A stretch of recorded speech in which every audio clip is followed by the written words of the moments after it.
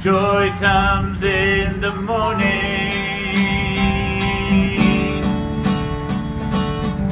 I'm trading my sorrows. I'm trading my shame. I'm laying them down for the joy of the Lord. I'm trading my sickness. I'm trading my shame. I'm laying them down for the joy of the Lord. Yes, Lord, yes, Lord, yes, yes, Lord. Yes, Lord, yes, Lord, yes, yes, Lord. Yes, Lord, yes, Lord, yes, yes, Lord, amen. Yes, Lord, yes, Lord, yes, yes, Lord. Yes, Lord, yes, Lord, yes, yes, Lord.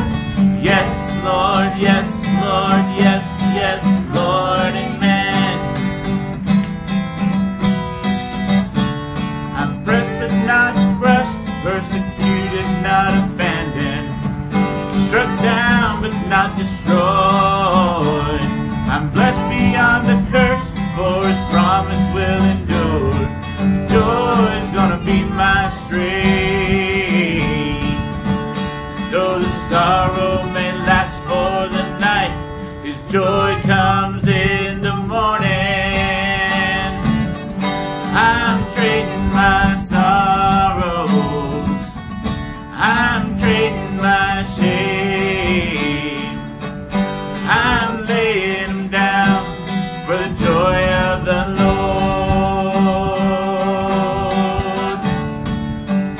I'm trading my sickness. I'm trading my pain. I'm laying them down for the joy of the Lord.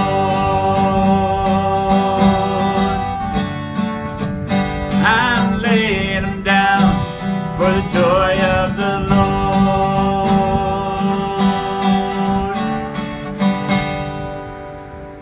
Amen. Praise the Lord. All right. We're glad to have our little Miss Mandy with us today. She was sick this past week, and we were afraid she wasn't going to be able to be with us. But we want to welcome you today to Grace Living Fellowship, Grace Living Online. This is Square One. We are back here at the park, and we are delighted to have you with us here. If you can, come on down and join us. We'd love to have you be with us as we worship the Lord and just bring the good news to the masses of the people here in the Alamogordo, Tularosa area. So God bless you, and just come on down and be with us and be a part of what God is doing. The Lord loves you, and we love you too. Praise Him.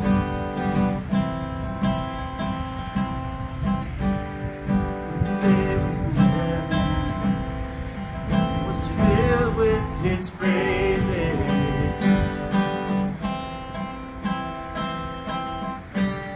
One day when sin was as black as could be,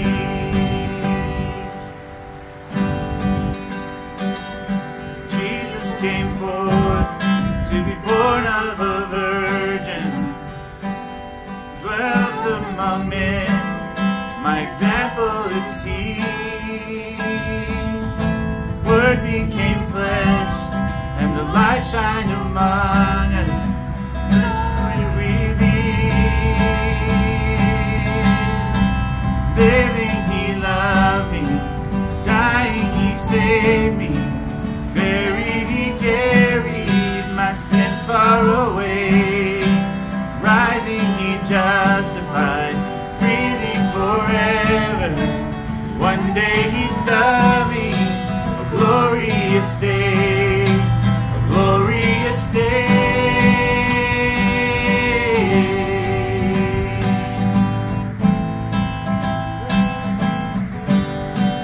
One day they led Him up Calvary's mountain.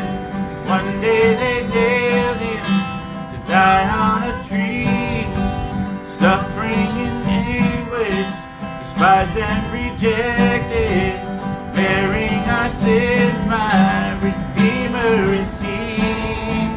Hands that healed nations, stretched out on a tree, and took the nails for me. Living He loved me, dying He saved me, buried He carried my sins far away, rising He justified, freely forever. One day He's coming, a glorious day, a glorious day.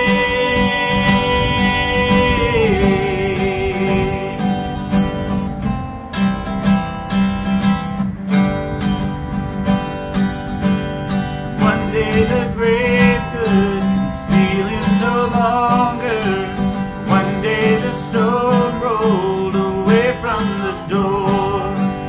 Then He arose, over death He had conquered. And now He's ascended, my Lord evermore. Death could not hold Him, the grave could not keep Him from rising again. Living He loved me, dying He saved me, buried He carried my sins far away, rising He justified, freely forever. One day He's coming, a glorious day, a glorious day.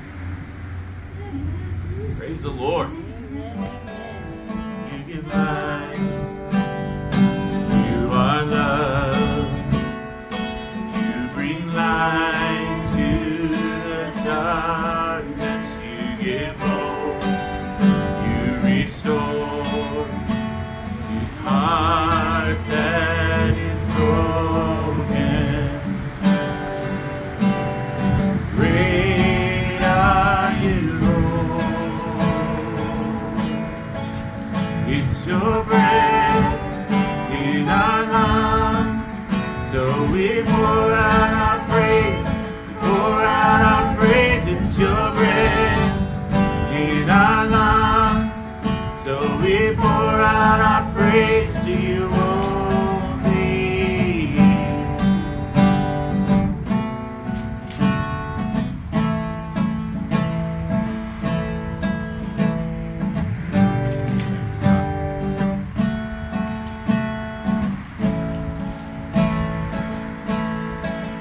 You give life, you are love, you bring light to the darkness, you give hope, you restore every heart that is broken. Great are you, Lord.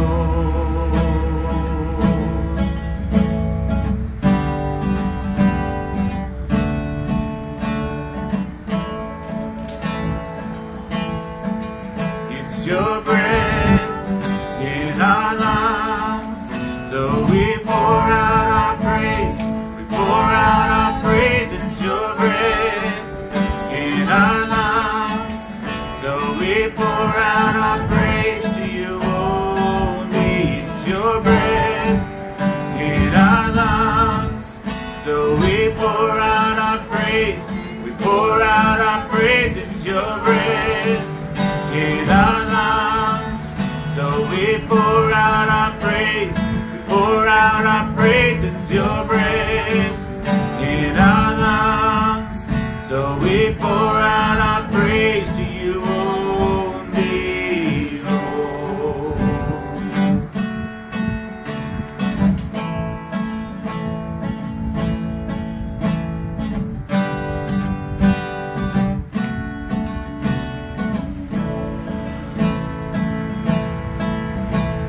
And all the earth will shout your praise, our hearts will cry, these bones will sing. Great are you, Lord. Oh, all the earth will shout your praise, our hearts will cry, these bones will sing. Great are you, Lord.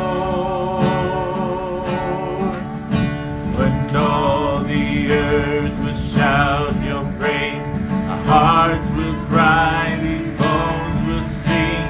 Great are you, Lord. It's your breath in our lungs, so we pour out our praise, we pour out our praise. It's your breath in our lungs, so we pour out our praise, we pour out our praise. It's your breath in our lungs, so we pour out our praise, we pour out our praise. It's your breath in our lungs, so we pour out our praise to you only, God.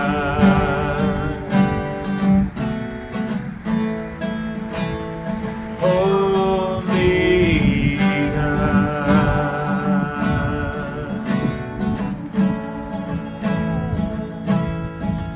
It's your breath in our lungs, so we pour out our praise, pour out our praise. It's your breath in our lungs, so we pour out our praise to you only, God.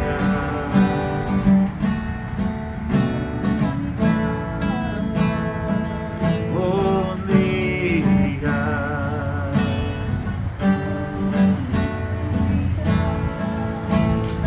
Only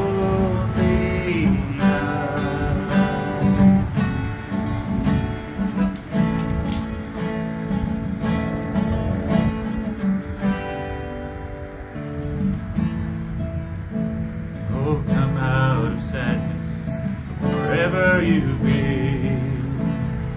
Come broken-hearted, let rescue begin. Come find your mercy, O sinner, come near. Earth has no sorrow, heaven can't heal. Earth has no sorrow that heaven can't heal. Lay down your burden, lay down your shame. All who are broken, lift up your face. A wanderer, come home. You're not too far. So lay down your hurt, lay down your heart. Come as you are. There's hope for the hopeless and all who have strayed. Come sit at the table, come taste of the grace. There's rest for the weary, all that endures. Earth has no sorrow that heaven can't cure. So lay down your burden, lay down your shame. All who are broken, lift up your face. Wanderer, come home. You're not too far. So lay down your hurt, lay down your heart. Come as you are. Oh, lay down your burden, lay down your shame. All who are broken, lift up your face. A wanderer, come home.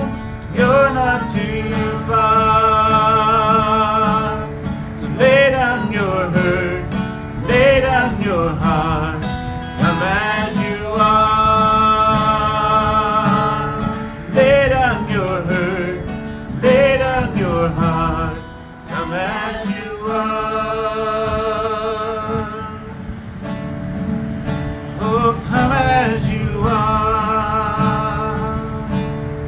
Fall in his arms.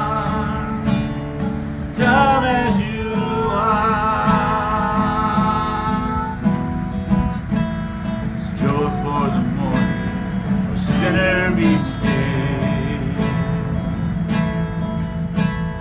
Earth has no sorrow that heaven can't heal. Earth has no sorrow that heaven can't heal. So lay down your burdens, lay down your shame. All who are broken, lift up your face. A wanderer, come home. You're not too far. So lay down your hurt, lay down your heart. Come as you are. Lay down your burden, lay down your shame. All who are broken, lift up your face. A wanderer, come home. You're not too far. So lay down your hurt, lay down your heart. Come as you are. Lay down your hurt, lay down your heart. Come as you are. Lay down your hurt, lay down your heart. Come as you are. Lay down your hurt, lay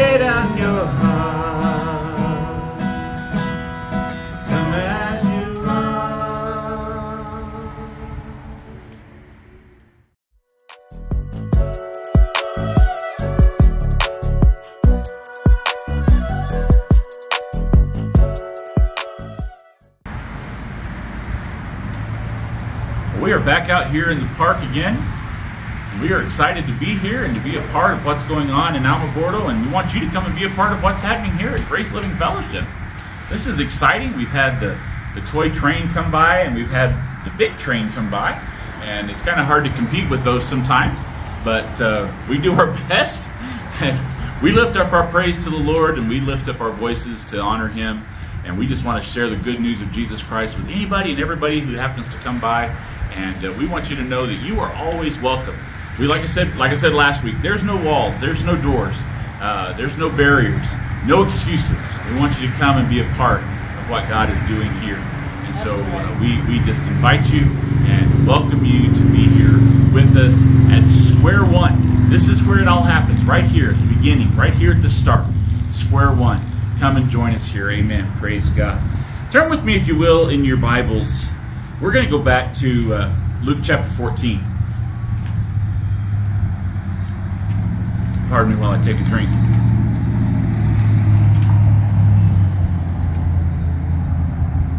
We have bottles of water here as well for anybody who comes by. If you're thirsty, we've got some water for you, and we want you to know that we want to bless you. Like I said last week, we've got a banquet of spiritual blessings, as well as we've got some water here for you, and we just want to bless you. And so come on by and be with us. Praise God.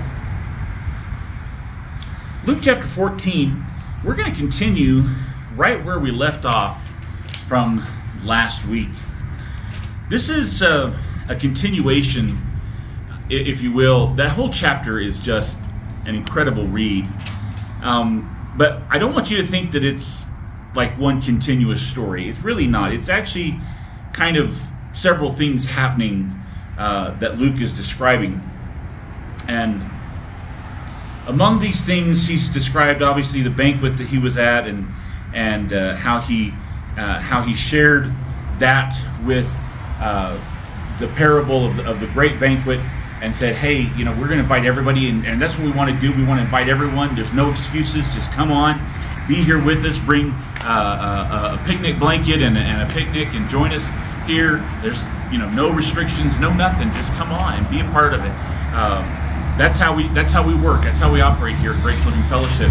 But there is a cost to discipleship, and Jesus later on, as he's kind of walking down the road, he's got this group of people following him.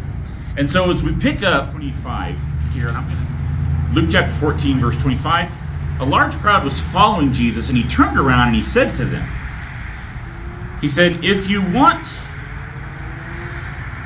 to be my disciple, you must, by comparison, hate everyone else.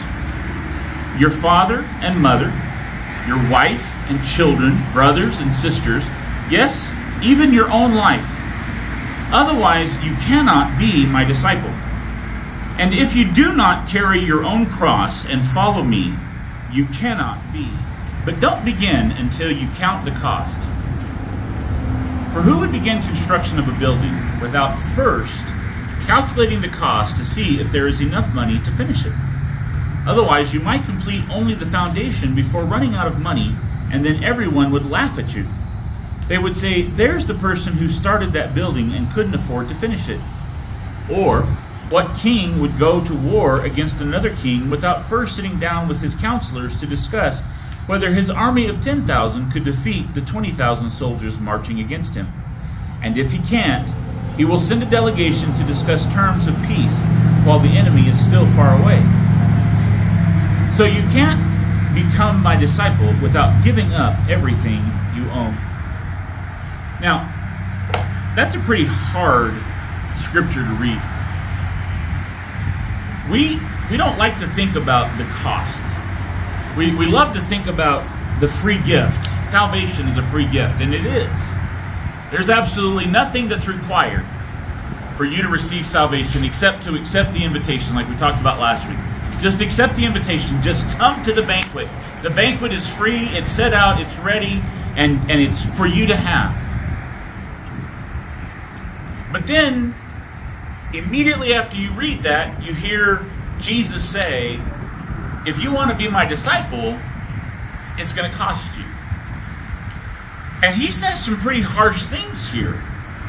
I mean, he says, if you want to be my disciple, you must, by comparison, not literally hate your father and your mother and everyone else, even your own life. He's saying by comparison, in comparison to your desire to be my disciple, everything else must be at that same level of hate that says, I want to be a disciple of Jesus Christ more than I want anything else.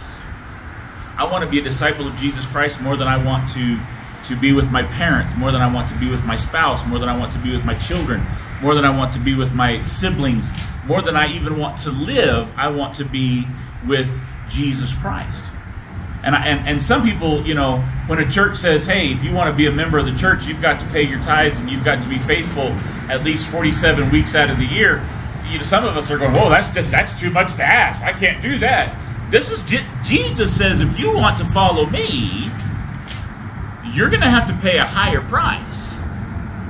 You're going to have to be willing to give up everything that you own. That's how he concludes this passage of Scripture. He says you're going to have to be willing to give up everything. Take up your cross is probably the most familiar phrase out of this entire passage of Scripture. Take up your cross and follow me.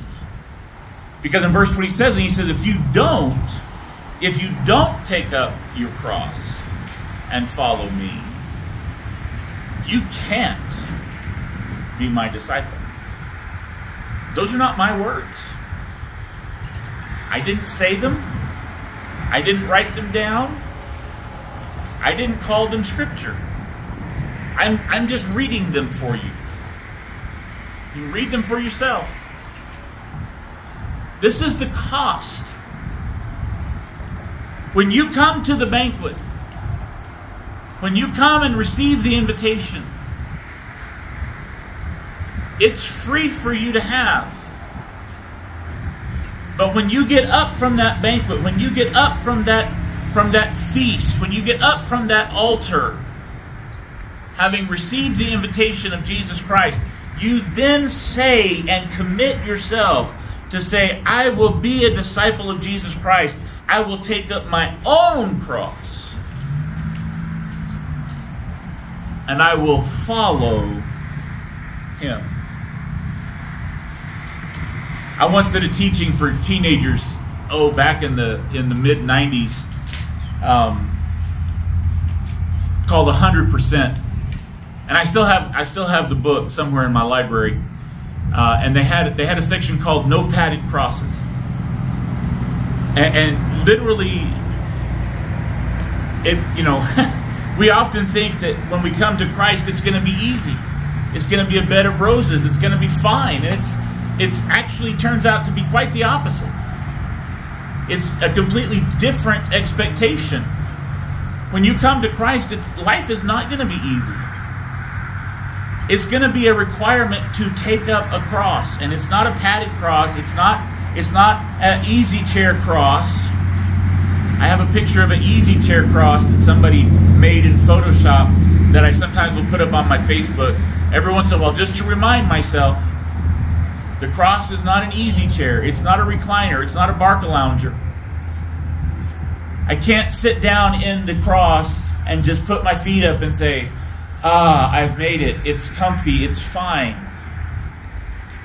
That's not Christianity. And if that is your flavor of Christianity, I'm sorry. You have what I like to call spiritual diabetes. Because you have something that is not real. You have a sugar-coated Christianity that is sickening and disgusting and will still lead you straight to hell. Jesus never said it was going to be easy. Jesus never said following him was going to be smooth. In fact, he said quite the opposite. He said that the way to heaven, the way to eternity with him is straight and narrow. That word straight does not mean it's straight like going up a straight line. It's straight meaning that it is narrow and sometimes twisting and winding, but it is always leading in similar direction. It's not an easy path, as opposed to the wide path that leads to destruction. It's a harsh way. And I don't want to deceive you. I don't want to sit here and say, you know, grace, grace, grace. I mean, that's the name of our church, Grace Living Fellowship. We're living in grace. But I don't want you to think that grace is just the be-all, end-all, and that you can now suddenly just go out and do whatever you want to do, because there is a price. There is a cost. And we have to have a balanced view of this thing. We have to see, yes, grace draws us. Grace brings us. Grace enables us to walk in His light. But we have to pick up the cross. And we have to leave everything else behind and follow Him. And He talks about the cost. He says there's going to be a cost. Don't start until you recognize the cost. For some people, it's a cost of family. It is a cost of family. You may come from a very, very, very interconnected family. And your family may not be believers. Your family may not be Christians. And for you to accept Christ and for you to become a Christian and to walk in His way, it may mean that you have to tell your mother and your father, I love you and I respect you, but I have to choose Christ.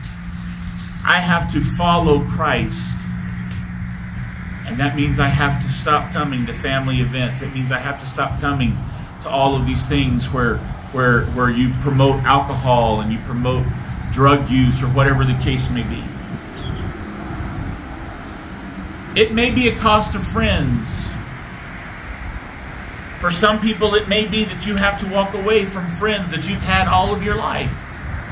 You may have to say to them, I'm sorry, I have to walk away. I can't hang out with you anymore. The things that you do, the words that you say, the lifestyle that you live keeps me from being able to walk in the way that Christ wants me to walk in. It keeps me from taking up my cross and following Him. I have to walk away.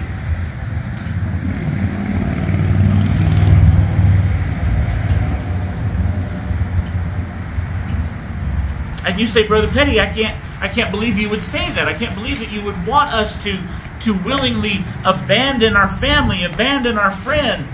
If they're keeping you from living for Christ, yes, I would say that. That's right. Because living for Christ is so much more important than anything in this world. Is there a price to pay? Is there a cost? Yes, yes, there is.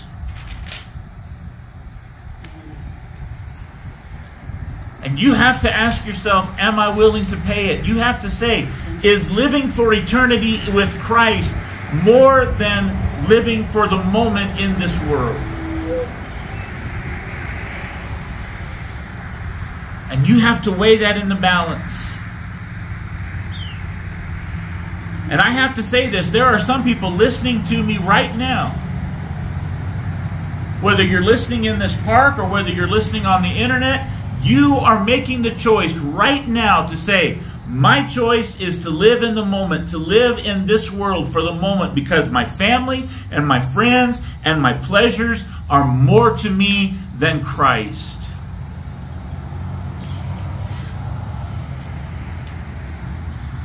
And I can't stop you from making that choice. I can't stop you from making that decision. That is your call. But I can also tell you that where it's going to end you up is not going to be something that you're going to enjoy. So you better enjoy what you have while you have it, because when you end up where you're going to end up, you're not going to have any pleasures. You're not going to have any joy.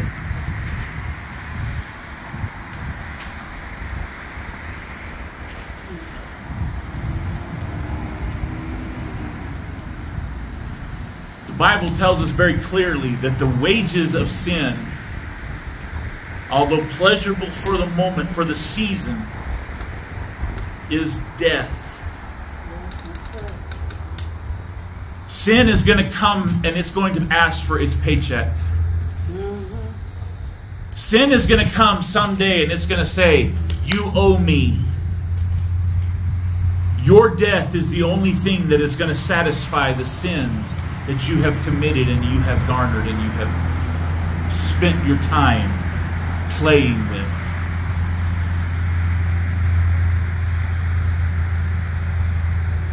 God has offered a gift of eternal life, and yes, it is free to any who believe. All you have to do is say, I accept it, I believe it, I want eternal life.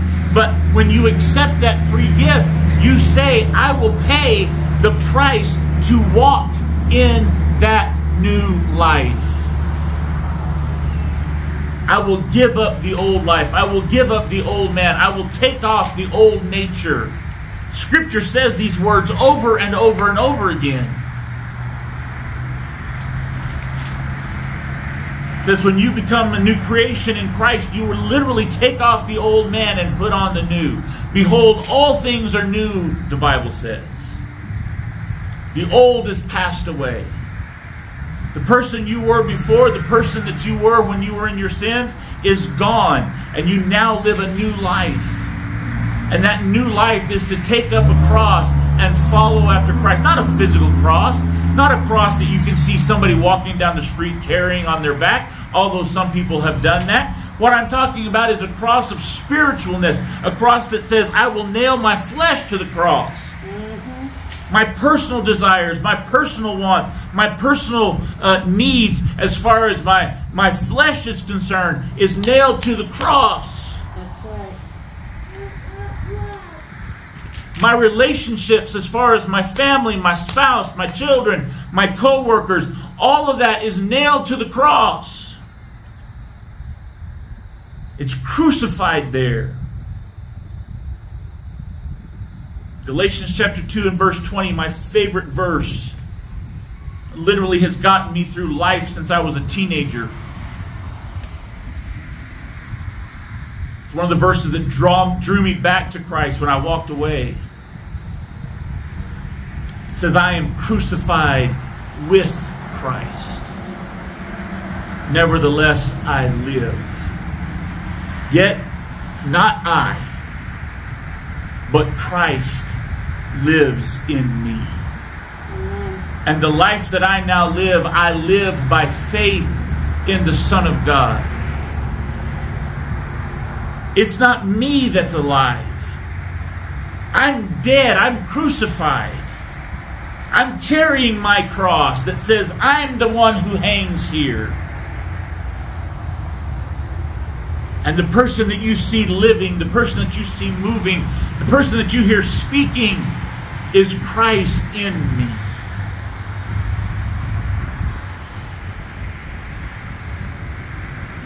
And that cross that I carry every once in a while, that guy that's hanging there, that old dead man, that old sinful fleshly nature, he tries to raise back up and he tries to come back to life in me. And he tries to say, hey, you want to go back and do the things you used to do. You want to go back into alcohol. You want to go back into pornography. You want to go back into sin.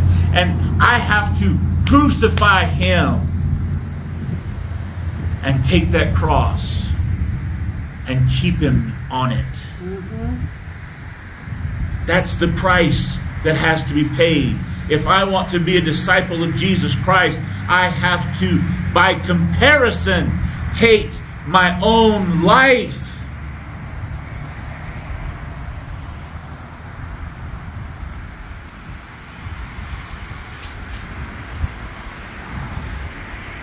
And yeah, that sounds hard. It sounds difficult. It sounds like that's something I can't do. And you say, Pastor Petty, I don't know if I can do that. I don't know if that's something that I can handle. You're right, you can't. You can't do that. End of discussion. Close the books. Let's get done. We've counted the cost. Your $10,000 going out against $20,000, not going to happen. But he says, you go and you send a negotiator. There's a negotiator. The Bible says that there has been a spirit The Holy Spirit has been given as a negotiator, as an advocate on your behalf. Through the Holy Spirit, we have been given the ability to live as holy lives before God. With the Holy Spirit, we can keep the old man crucified. With the Holy Spirit, we can be disciples of Jesus Christ, living faithfully for Him, following Him, taking up our cross. Even if we have to leave mother and father behind, even if we have to leave brother and sister behind, even if we have to leave our families behind. And that's a hard thing to think about. You think, man, how can I do that? With the Holy Ghost, you can still be in the same house. You can still live under the same roof. But you can say, I choose Christ over their influence. I choose Him over what they say and how they influence my life.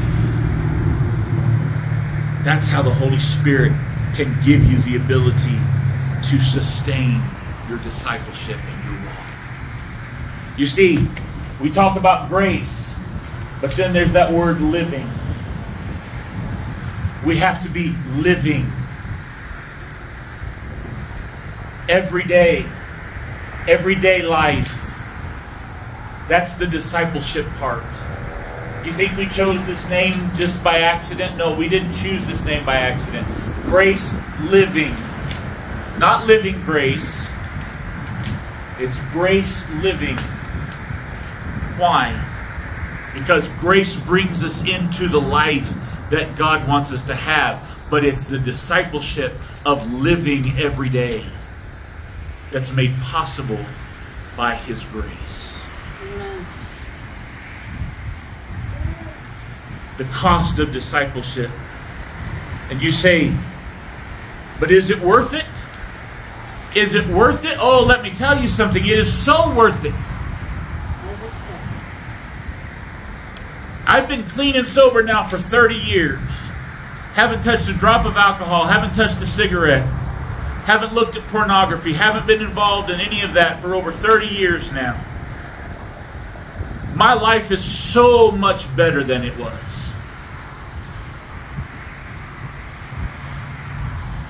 I can't imagine where my life would be if I'd still been in that. Probably in a gutter somewhere, if not dead from cirrhosis of the liver. I cannot imagine where my life would be if I had stayed there. My life is so much better now. And it's not even the best life yet. Don't listen to those guys with big fake smiles writing books and say you can have your best life now. My best life is yet to come. Amen. Because there is coming a day when the eastern sky is going to be split wide open, and the Jesus that I have loved, the Jesus who died for me, the Jesus who gave His all to save my soul, is going to step out in those clouds, and He is going to call my name. And I am going to rise up, whether I am in the grave or still alive. I am going to rise up to meet Him in the sky. And the Bible says, so shall I ever be with my Lord and Savior. That's the first day of the best days of my life. Amen. Is it worth it? Oh, yes, it's worth it. The price that I have to pay in this life will be more than compensated when I step over into the next life. That's right. There's an old song that the church used to sing, and we need to start singing it again because the truth behind that song is so powerful. My understanding of the way that song was written was it was written when the man who wrote the song was actually being tortured. And he saw his wife and his children set on fire and burned. because he would not renounce his faith in Jesus Christ. And he wrote the words to this song. I have decided to follow Jesus. Yes. I have decided to follow Jesus. I have decided to follow Jesus. No turning back. No turning back. Though none go with me, still I will follow. Though none go with me, still I will follow. Though none go with me, still I will follow. No turning back. No turning back. The cross before me, the world behind me. The cross before me, the world behind me. The cross before me, the world behind me. No turning back. No turning back. When you have made up your mind, when you have said, I have decided to follow Jesus, even though it would cost me everything, even though it would cost me my life, my wife, my children, my parents, my friends, my job, my house, my everything, I have decided to take up that cross and follow Jesus. And never turn back. Never turn back. You will find that the glory that waits you is exponentially greater than anything that this world has to offer. The cost of discipleship is great, but the reward of discipleship is greater. Amen. As we close, can we just sing that song? We'll just sing it a cappella. I have decided to follow Jesus. I have decided to follow Jesus. I have decided to follow Jesus. No turning back. No turning back. Though none go with me. Though none go with me, still I will follow. Though none go with me, still I will follow.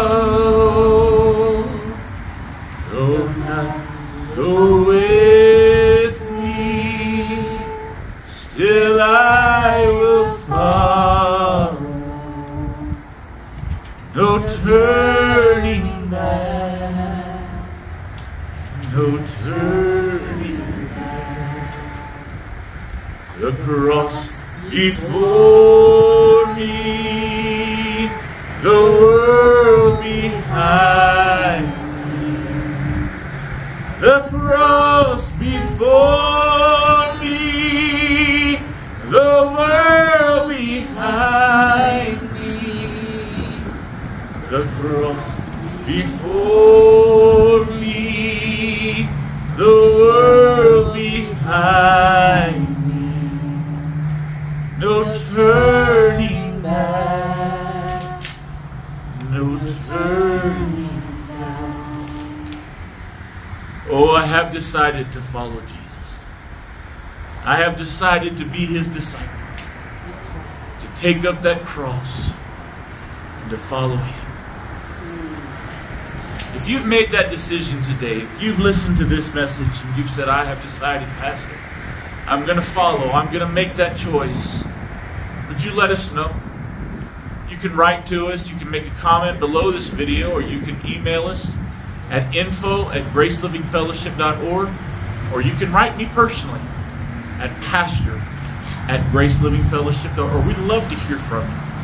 We'd love to hear that you've made that decision to follow Christ and be his disciple, that you've made that decision to live for him and to take up your cross and follow after him. God bless you. Know that we love you and God loves you. We look forward to talking to you again real soon. God bless you. Cannot be my disciple.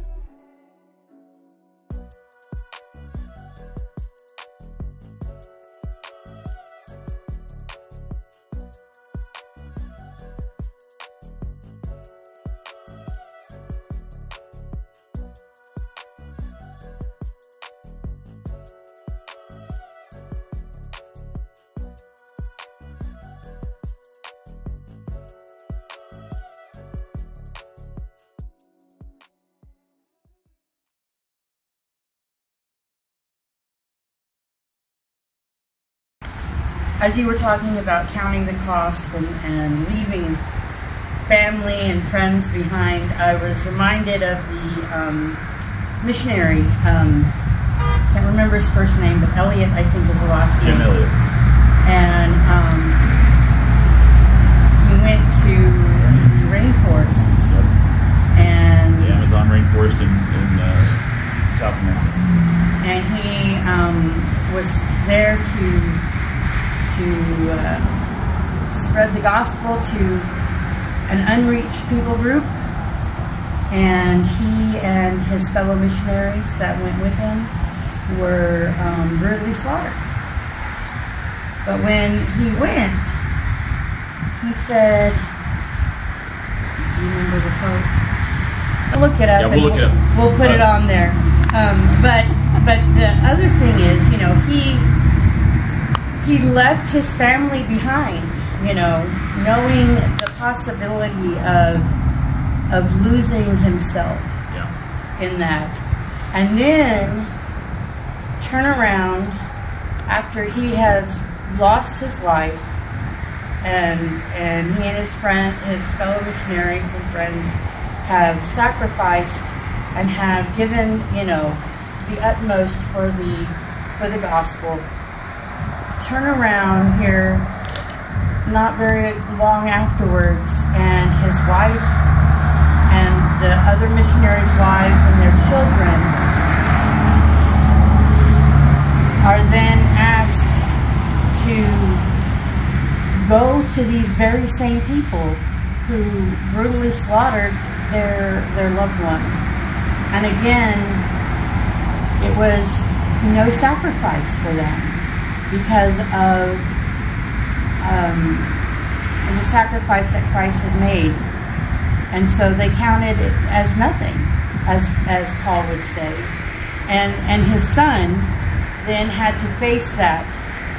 Do I want the revenge for my father and for what happened to him more than I want to reach the lost for Christ? And in the end, he made that choice to reach the lost. And and he became such close friends with the man who killed his father. And they went and spread the gospel together around the world. And so, you know, Powerful story. it's if you can get a hold of the movie, it's amazing. Read the book. The lives of these people is just incredible. But the point is not so much to promote this as it is for us to understand when the Bible is asking us to, by comparison, hate. Remember that, you know, it's not a true hate.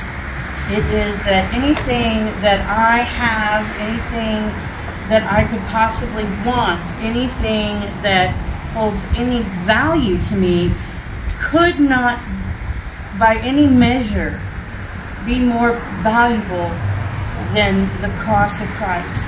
Could not be more valuable than the sacrifice he made for me. Could not be more important. And so I gladly give up all of those things, all of them, for his sake. And in doing so, am rewarded with so much more. And as I said, as I was sitting there, I was remembering the lives of these men and seeing how, by comparison, I hate my father. While I gave up my revenge, I gave up my animosity towards his murderer. It's a powerful thing. It's a very powerful thing that, you know, God can take those things that we would think were more important, and he can make them seem like nothing to us. And it's not that we don't care. Of course we care. We're human. God made us human. He gave us emotions. But he also gave us the capability to forgive and to choose an active will to forgive and to leave things behind that would hinder us from the rewards that he has. And so, what waits for us is beyond comprehension. There's literally nothing that can be described to prepare us for what heaven is going to be like. And to hold on to this world, which we see decaying, we see falling apart, we see riven with strife and conflict. Why would we want to do that? I mean, when heaven is the best description that's given is that it's a place where the streets are literally paved with gold, and the gates of the city are made out of single pearls, and the walls are multiple levels of precious stones. And you know, why wouldn't we want to go there? Why wouldn't we want to be in that at that level of reward? And you know, it's almost a no-brainer. I heard one preacher say, you know, he was talking to an atheist, and he said, if what you believe is true and what I believe is wrong, and I die and there's nothing afterwards, what have I lost by living my entire life to be a good person, to you know, preach peace and love and all these kind of things? And the atheist said, nothing. He said, okay, well, let's turn it around. He said, what if everything that I believe is true and everything that you believe is false?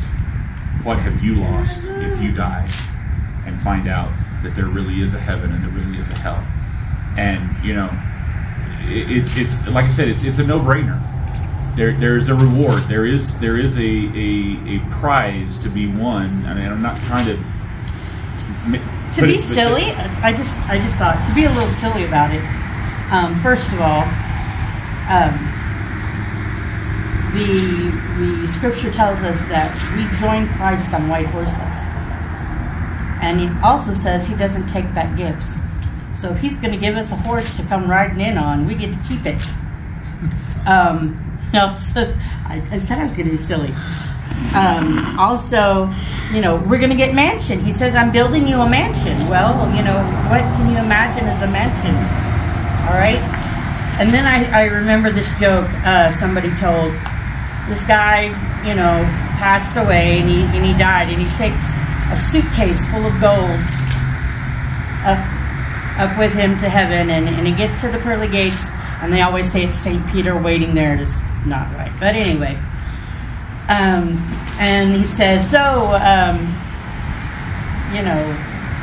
I come in? I want to bring this. And they open the suitcase, and they're like, you brought pavement. I mean, think about it. Gold in heaven is so common. It's asphalt. It's concrete. It's dirt, basically. And so when we think of heaven, I mean, just imagine it, that gold is as common as dirt. It's like I said, it's beyond comprehension. It's beyond description. And so when the question is asked, is it worth it? Is it worth the cost of discipleship? Oh yes. Oh yes. It's definitely worth it. Because at the end of it all, and I was there at the passing of my late wife. I was there at the passing of my mother. The moment that they stepped over into eternity and the joy that flooded their hearts, you could see it.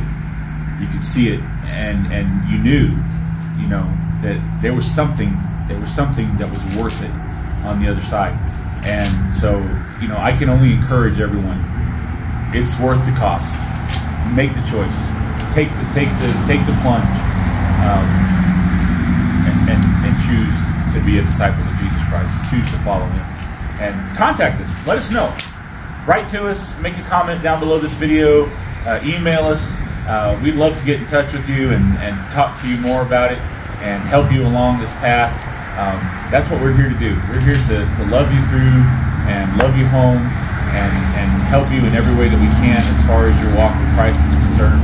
So let us know. Get in touch with us. God bless you, and thanks for tuning in.